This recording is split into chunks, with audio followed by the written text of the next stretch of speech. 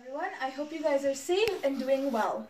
We've had some queries about how to do negative questions.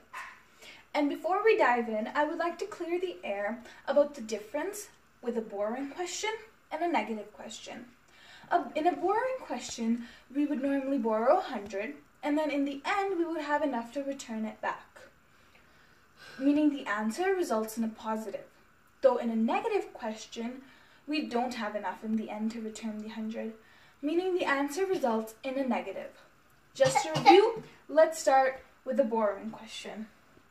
In this borrowing question, we have 34 minus 66.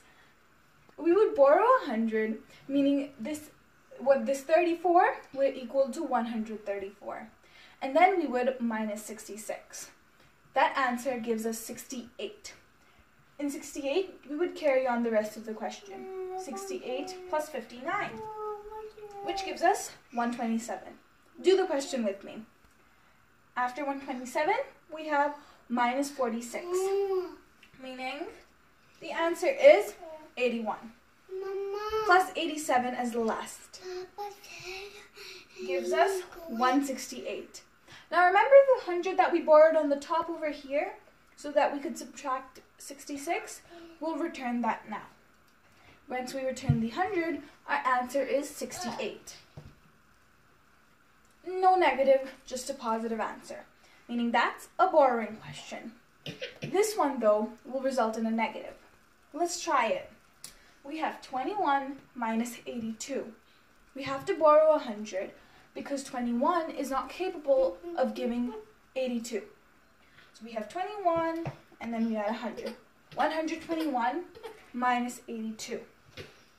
That gives us 38. 38 plus 16. 54. Let's do the next. Plus 29.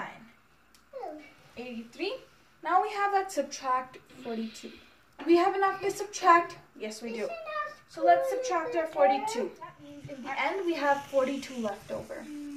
But we had 100 that we borrowed over here. That means we don't have enough to give back. So the answer would go into a negative. There are two ways you can find out what the negative answer is. The first one, we borrowed 100 over here. So take 100 and subtract the answer you have in the end. That means negative 58. If we have 100 minus 42, it gives us negative 58. The second way is using your abacus. On your abacus, what are the beads that are not touching the beam? Here we have the 50 that's not touching the beam and the 7.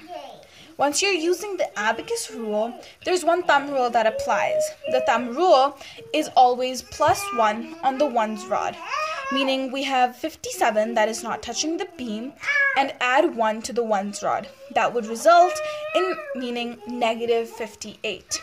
So the answer is negative 58 no matter which way you find out.